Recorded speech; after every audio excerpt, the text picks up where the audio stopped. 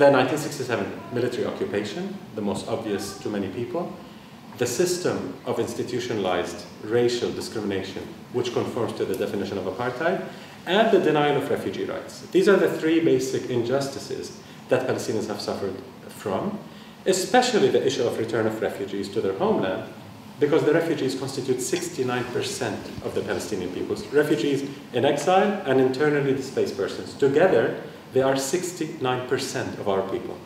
So this makes the issue of refugees not a theoretical issue, that's the absolute most fundamental right, practical right for most Palestinians. A